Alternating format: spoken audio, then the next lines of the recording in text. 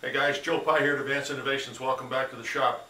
You know, if you've ever had to face off a large piece of material in your lathe and then check it to see whether or not it's flat, and you don't have a parallel surface on the other side, well then you might be in for some headaches as far as dragging that indicator across the side you want to check, because there's no reference as far as is it level, is it flat, is it parallel, what's going on. So I'm going to show you a way to inspect a part that if you do have a large surface and you are looking for flat, not parallel, parallel comes later, but if you're looking for flat, I'm going to show you a foolproof method to inspect this part and find out whether or not the part you just faced off is flat. Let's take a walk over to the surface plate and I'll show you how it's done. Okay guys, the inspection challenge for today is to find out whether or not this plate is flat. So the first thing we're going to do is we're going to drag an indicator across it side to side, and I hope that you can see this. This is a Brown and Sharp Best Test half thou increment indicator. Let's set this up on 0 or close to it. There you go. And we'll just push it right across the center.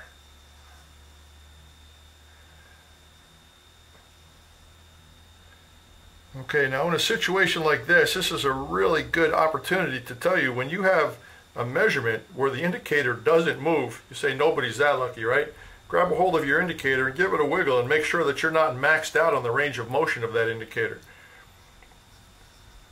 But I would say going across the center from A to A, we're looking pretty good as far as 0 is concerned. So I can assume with a great deal of security that A to A is not only flat, but it's parallel to the other banking side. Now I'm going to check B to B.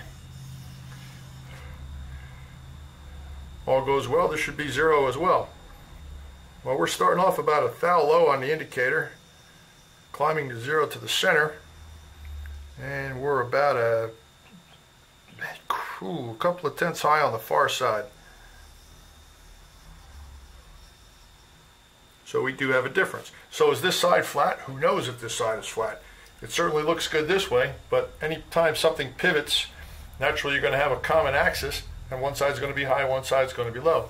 So chances are this is flat, only it's sitting at a wedge. So how do you check it?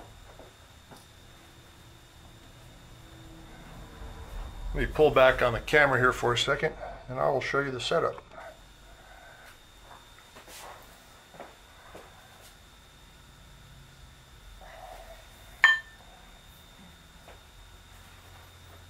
This is the kind of little nifty attachments that you're going to want to have if you're going to be checking material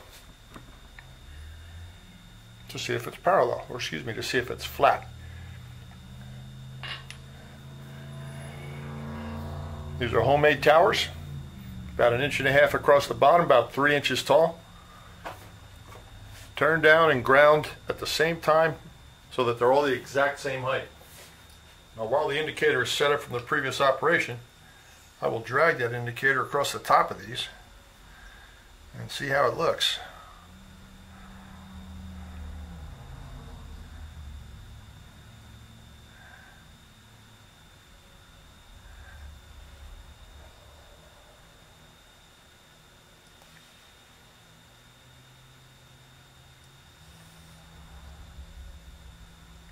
I like it. I would say, as far as arguing is concerned, we're in. Let me reconfigure my indicator. I will put this plate on these pins and show you how it's done. Stay tuned. Okay, the process here is simple. Take your 3 pins that you know are the same height, once you've checked them, verified that. Put them in a 3-point shape and set your part right on top of them.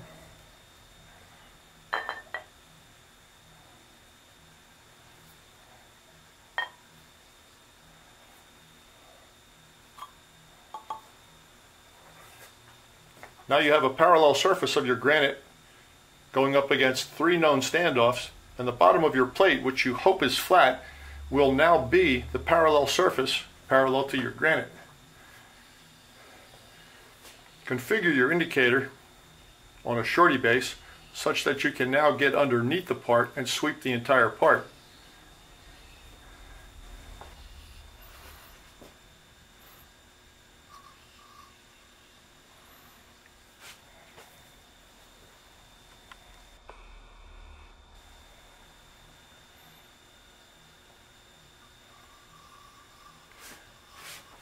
I always like to check the part while dragging the needle. It's just a personal preference here.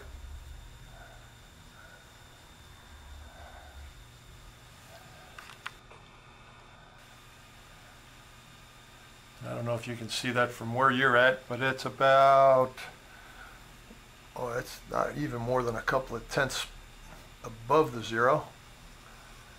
And we're coming across and we're staying right in there.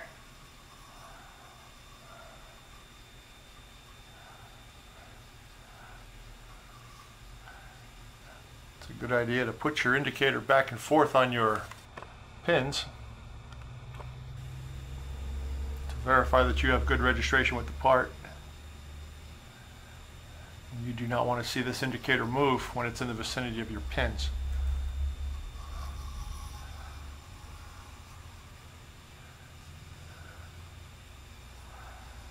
Well, if I was the inspector here, fellas, I would think I would sign off and say that this part is flat within about 6/10. This is a very good way to do this. It is not a very difficult setup. And the one thing you want to do is make sure that there's no squeeze marks from your chuck that may have distorted the edge of your part, and you're registering on those. So keep the tips of these towers inbound about a ½ inch or so.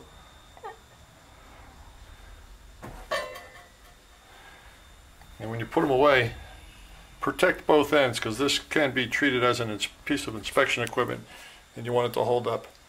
So if you do a lot of this work, make yourself some towers. 1, 2, 3 blocks will work in a pinch, but the less surface contact you have on the top here, the better you're going to have. So shorty indicator, match towers, check it from underneath. Thanks for watching.